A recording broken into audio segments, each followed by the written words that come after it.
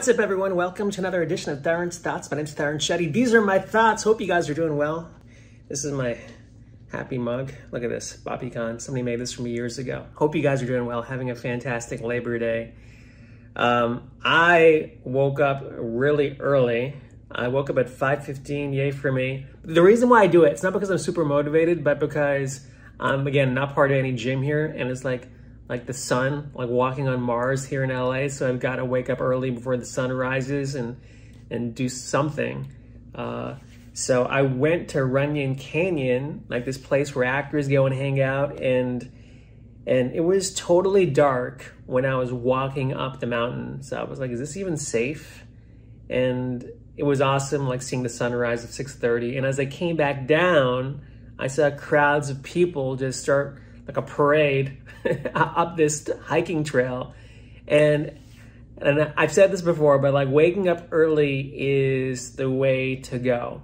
Like I was just, Mark Wahlberg wakes up at, as of, not saying Mark Wahlberg is the paradigm of excellence, but like Stephen Cannell, who was like this huge writer in the 80s, created A-Team Rockford Files. Like he was like the Aaron Spelling.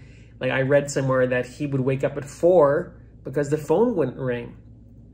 And sometimes like when I do stand-up too much, like if I'm out too late, then I wake up at like 10 or 11, like the day's shot. There's nothing I can do. I'm like, well, I gotta go to lunch now. And then you gotta start driving to a gig. Like sometimes I'm like, man, this is such a waste of time. So I think when I'm in LA, I might just tone down the stand-up a little bit. But yesterday I ran into a friend of mine, and one of his parents was diagnosed with cancer around the same time as my mom. And then I saw him, and his parent passed away 2 weeks ago. And he had the same dead look in his eyes that I pretty much have. Like I'm really good at turning it on, but it was like looking into a mirror because I knew exactly how he felt. I knew what he saw. And really I said, look, man, nothing I can say to you. In fact, I hate it when people say, hey, condolences, prayers, like just shut up. Just fucking shut up. Don't say that to me. Like, I know they're trying to be helpful, and I know they don't know what to say, but I just don't want to hear it because that's just how I am. Like, just let me be alone and let me deal with it myself. Anyways, I gave him his space. I was like, hey, man, we'll catch up some other time, and I'll swing by again and I'll see him. But I was thinking, most days I feel really depressed still, to the point where like, I'm like, man, this is all meaningless. What am I doing? But I'll wake up anyways. Like today I woke up, I worked out, and then I'll probably start writing.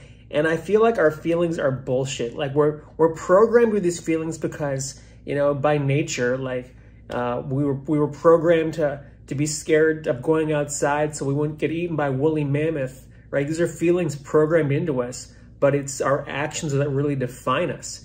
So I was like, look, I can be depressed every day. I can, still be grieving and stuff, but fucking A, I am not going to stop working out. I'm not going to stop writing. I'm going to keep moving.